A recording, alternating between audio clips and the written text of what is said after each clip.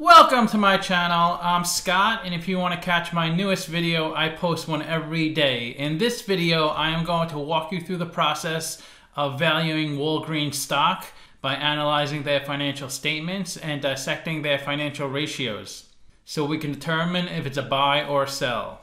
Walgreens Boot Alliance is a holding company headquartered in Deerfield, Illinois that owns Walgreens, Boots, and a number of other pharmaceutical manufacturing, wholesale, and distribution companies. The company owns 55% of Alliance Boots, which is a European pharmacy. This holding company is organized into three divisions: Retail Pharmacy, which is made up of Walgreens and Duane Reade. The second division is Retail Pharmacy International, which is Boots and other smaller pharmacies. And the third division is Pharmaceutical Wholesale, which is Alliance Healthcare.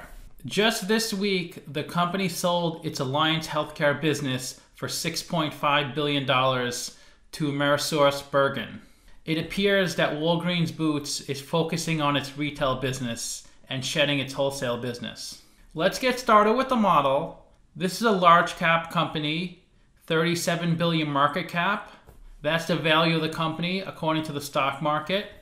They're trading at $43 a share, and they have 864 million shares outstanding. Let's look at the financials. The way you value a company is you estimate the free cash flows into the future, and then you discount that number back to today's value. That's what we're doing in this video, and free cash flow is cash flow from operations minus capital expenditures. So you can see the company has positive and really healthy free cash flow every year. Net income is the profit and loss on the income statement. It's revenue minus expenses. And that was really high, except in 2020. That was only $456 million. Revenue is the sales for the company, and that grows every single year from $118 billion to $139 billion. And you can see this is a low margin business. Net profit margin is 3 to 4%, and it was close to 0% in 2020 because of its low income. The way you calculate net profit margin is net income divided by revenue. It's how well you convert revenue into profit. So you can see in 2019, they converted 3% of their revenue into profit, which means 97% went towards expenses. 3% is low, but 3% of $136 billion is still $4 billion, a lot more than most companies can generate. This is the company's income statement. The top line is the revenue, the sales. Below that is the cost of revenue.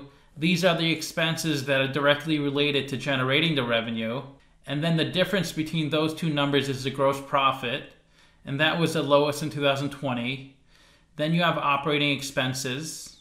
Then below that is operating income. And that was under $1 billion, also the lowest in 2020. The company also has a lot of debt, so they have a pretty big interest payment on their debt. And then there's other income and expenses, and that was positive. So when companies generate income or lose money that's not part of their core operations, they have to put that in other income and expenses. So the bottom line of the income statement is their net income. That was $500 million in 2020, but much higher in prior years. This is the company's statement of cash flows. The top line is operating cash flow, and that's how much cash the company generates from its operational business. Then you have capital expenditures, which are investments in property, plant, and equipment. And operating cash flow minus CapEx gives you your free cash flow. That's how much cash is left over for the company to invest back into the business. They could pay down debt with it, or they can buy back stock. And of course, what investors like, they can pay dividends as well. This company does pay a good dividend, but another way to reward investors is to buy back stock.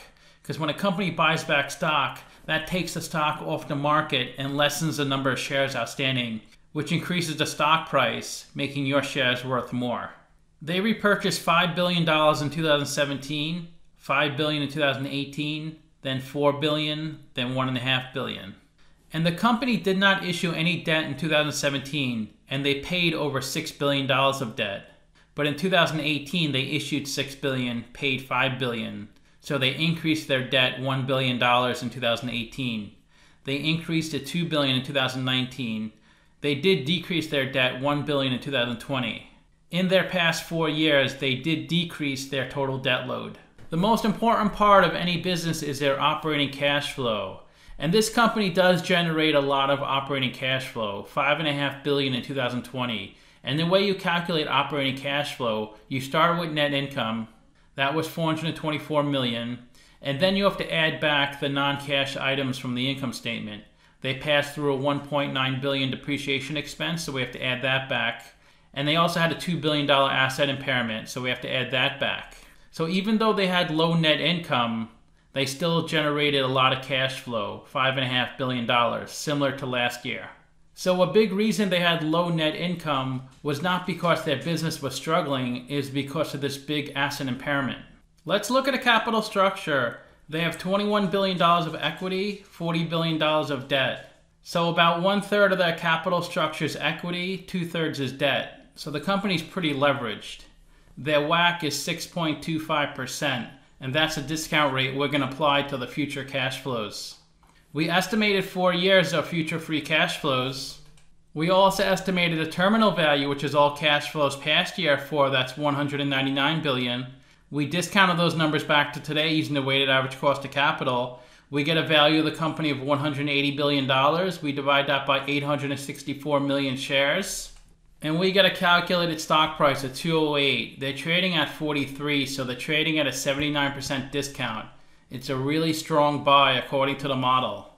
Simply Wall Street values the company at 127, so they're also saying the stock is undervalued, just not as much as me. This is the stock price the last 5 years, so you can see it's been coming down little by little every year. So it looks like it's at a great value. The company does pay a nice dividend, 4.28%. The way you calculate their dividend yield, it's annual dividend payment over market cap. Or you could take the last 4 dividend payments, add that up, then divide by the stock price. So since the stock price keeps coming down and their dividend payments keep going up, that gives them a higher dividend yield. And you can see their payout ratio is 351%. Payout ratio is annual dividend over net income. And the reason it looks so high is because of that huge asset impairment. I like to look at annual dividend over free cash flow, and that was 39%.